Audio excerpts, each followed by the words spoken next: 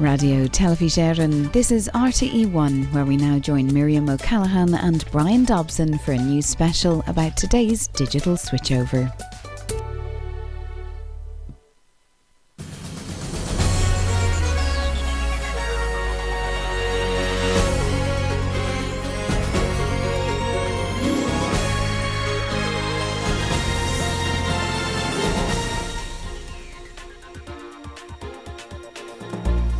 And a very good morning to you and welcome to our special programme this morning, where in a few minutes we'll be switching off the old analogue television signal and moving to the new digital television service in line with broadcasters across Europe. We'll be joining Miriam O'Callaghan shortly in RTE's National Transmission Monitoring Centre, where the old system will at 10 o'clock sharp be switched off and the new digital service will take over. If you're still unsure of how all this will affect you and your television viewing, you can give the helpline a call. It's still operating and will continue to operate for some time to come. There's the number on your screen, 1890 222 012, 1890 222 012, or you can check out the website at www.serveu.ie.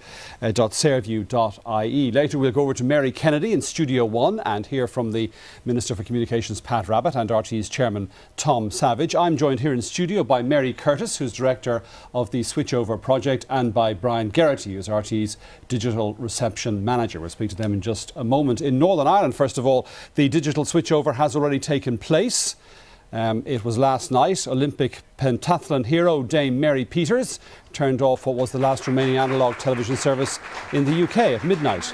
More than 200,000 households across Northern Ireland will be able to watch Freeview television for the first time today. Well, before we go over to Miriam at 10 o'clock for the switchover, let's have a quick word with our guests here in studio. As I say, we're joined by Mary Curtis and Brian Geraghty. Thanks indeed for joining us this morning. It's the end of a long road, I know, for both of you. Brian, what actually will happen now in a couple of minutes' time? In a few minutes' time, Brian, the analogue services right throughout Ireland will switch off. So anybody who receives their TV through an aerial, if they haven't already made the switch to digital, they'll lose their TV in a few minutes' time. Right. The digital service has actually been operating, hasn't it? So people who already were geared up for it, that's how they're getting their TV. Yes, Serveu is on the air for 18 months now, and the majority of households affected have already made the switch, but there are still a number of viewers who will need to do something today, or, well, they'll be without TV in the next few minutes. Mary, can we estimate how many people still haven't made this switch over, and I mean, whose televisions will go dark at 10 o'clock? It's very hard to estimate. Our last figures are the Nielsen figures from August, which at the time said 200,000 households needed to switch. We know from retail, because we're in constant contact with the retailers and the manufacturers, that business is very, very busy. So we also know that people have been buying the boxes but may not have plugged them in or installed them yet. So we will have figures next week, but along with other jurisdictions in other countries, we know that today will be very busy, as will the next couple of days, and we will have figures next week. If you get your television through satellite or through a cable provider, there's nothing for you to do. It's done. No. It's done for you. It's only if you have the aerial on the roof. Or if you receive your television through an aerial, then Serveu is for you. Right. And if you haven't taken action, you can still contact our helpline, and it's not too late. I mean, you're not... No, not at all. And we have the helpline, we have the website, we have a number of tutorials on the website, we have lots and lots and lots of information. So for anybody who's concerned, confused or wants information, the resources and the assistance is there. All right, well, let's hand over now to Miriam in the transmission centre with about a minute and a half to go, I think, Miriam.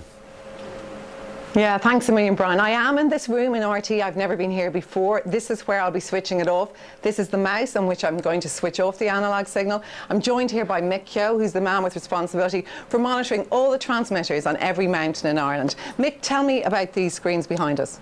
Well, basically the screens on the left hand side there are the 4 analogue services. These are the ones you're going to be switching off in 1 minute and 2 seconds.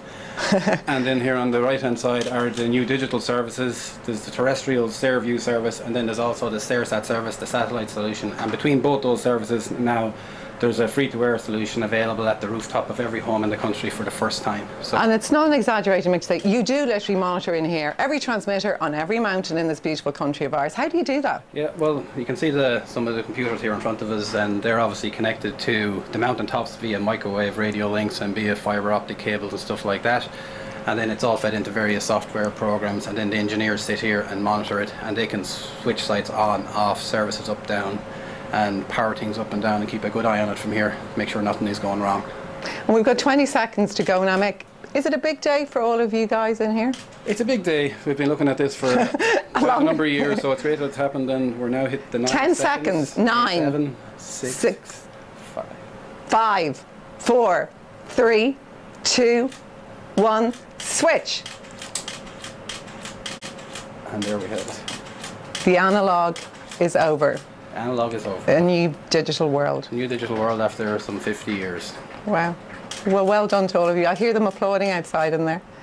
So well done to everyone involved. And is it an emotional day? We're engineers, so we don't do much emotion, but we're just delighted to have the new latest and greatest available for people, because it's a much better service, you know, better quality picture, better quality audio, digital teletext, radio service on the TV, and obviously lots of room for more channels to come along. So it'll be a much improved service for the Irish viewer. Yeah, well, for all of you watching, it's an historic day, more than 50 years of analog, and now we're into a new, brilliant digital world. Right back to you, Brian.